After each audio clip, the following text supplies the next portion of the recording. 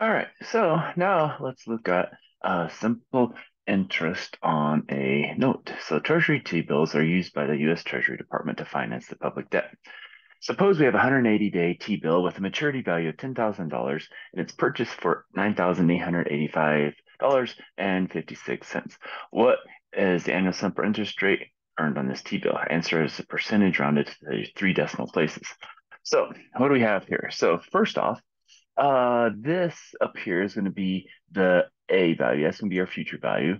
This is going to be our principal. And this is going to be our time. Now, it's 180 days since it's a T-bill, it's with the Treasury. It's going to be out of 360 days. All right, so everything needs to be plugged into our formula. We're using the same one.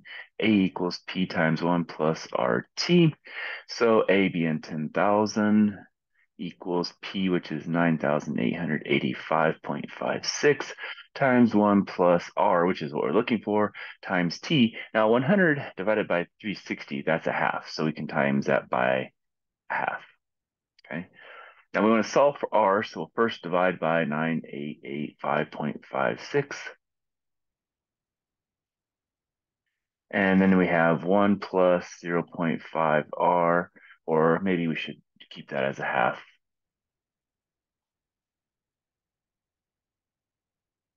1 half R equals the 10,000 over 9885.56. Now we subtract 1 from both sides. So 1 half R is equal to 10,000 over 9885.56 minus 1. Now to get rid of that, we'll multiply both sides by 2. And so now what we'll do is we'll go get to our calculator. And so let's clear that out. So now we have to type in our parenthesis, or actually we could do this 2 times 10,000 divided by 9885.56 minus 1. And hopefully we get our interest. Now this is as a decimal. So remember, we want it as a percent. So let's multiply by 100. So that's 2.31529. They wanted it to three decimal places, so that'd be 2.315. So our R is equal to 2.315%. And that would be our answer rounded to the three decimal places. Okay, so when we're working with these things like treasury bills or anything with government like this, then we're going to be using 360 days instead of 365. And so that's one thing to kind of note here. All right, after buying a new car, you decide to sell your old car. You take a 270-day note for $3,500 at 10% simple interest as payment. So the principal plus interest due at the end of 270 days. Then 60 days later, you need money and sell the note for a third party for $3,550. And what is the interest rate will the third party receive for the investment?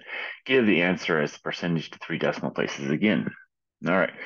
So what we have to do here is going to have to figure out what we have and what we need to get to. Our future value is going to be one thing we need to do because we have the principal, we have the rate, and we have the time. And again, that's going to be out of 360 days. So future value is going to be equal to 3,500 times 1 plus 0.1 times 270 out of 360. Okay, so we can solve that one. So let's go ahead and do that. So we're going to clear all that out. We'll take our 3,500 times 1 plus 0.1 times 270 divided by 360. And that gives us $3,762.50. And so that's going to be our answer to part one here.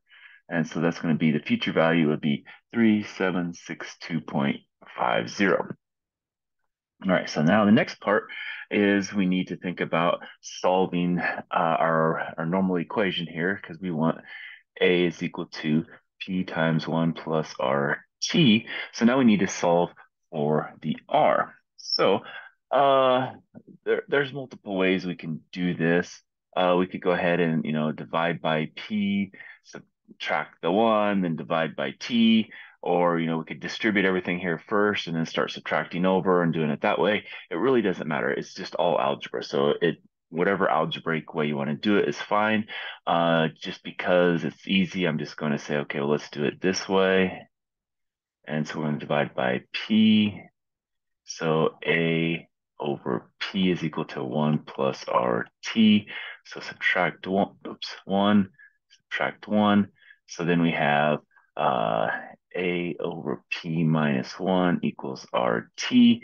Now we want to solve for our rate. So if we take this times 1 over T, we take this times 1 over T, that should give us our rate. Okay, so then our rate will be equal to 1 over T times A over P minus 1. All right, so what do we know and what do we have to put in here? Well, we have our A, our future value is at 3762.50. The P now is something different because now our P is going to be this new P, the 3550. And so then we have a new time too, because it's normally 270. We're doing it 60 days later. So what's our time now? Well, our time is going to be 270 minus 60 or 210. And again, that's still out of 360. Okay, so that's going to be that. So now we can plug everything I think we know in here because we know that this is now 3550 for our P. Our future value is still this. And so if we do that, we have 1 over T, which is the 210 over 360 times A, which is the 3762.50 over our P of 3550. And then we have minus 1. Now, if I can remember all that when we're typing it in our equation, we'll be good to go. All right, so go back over here. All right, so we had 1 divided by, and then we had 210 divided by 360. And then that was times, and then we had the quantity. Then that was A over P, so the 3762.5 divided by the P, which is 3550, and then minus our 1, and hopefully I have all that typed in correctly. So that comes out 10.2615. That, so again, we want it as a percent, not as a decimal, so multiply by 100. And we went to 3 decimal places, so it'll be 10.262%. And I think I'm going to write it over here.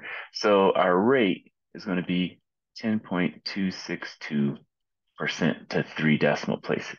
That's the rate that the second person is getting there, or the third party is getting on this investment. Okay, so you had to pay 10% and they're getting 10.262 out of it. And so that's going to be how they work on that one.